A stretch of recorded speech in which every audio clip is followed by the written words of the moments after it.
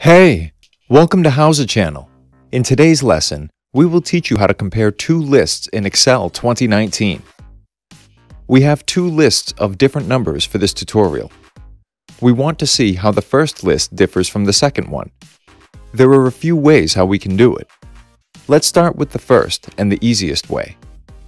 Select the first list. Press Ctrl on your keyboard and select the second list. Go to Home tab at the top of your dock and click on Conditional Formatting. Click on Highlight Cells Rules and choose Duplicate Values. Choose the color preferences in the new window. We went for the color green and click OK. The duplicate numbers have a green color.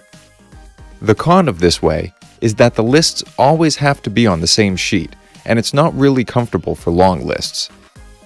Another way is more complicated, but it only has one con. You need to use a formula. Put the mouse pointer on the G5 cell or an empty cell next to the first number on your list. Start typing the formula.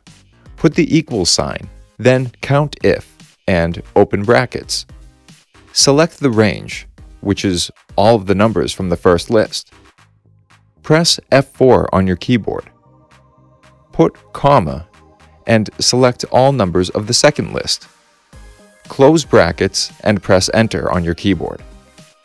Number 123 you can find in both tables, so that's why we got a 1 next to it. Pull down the formula from G5 to the end of the list. Each number has either 0 or 1 next to it. 1 means the number is in both lists. 0 indicates that the number is only in this list. The plus of this way is that you can compare lists located on different sheets. Thanks for watching the video.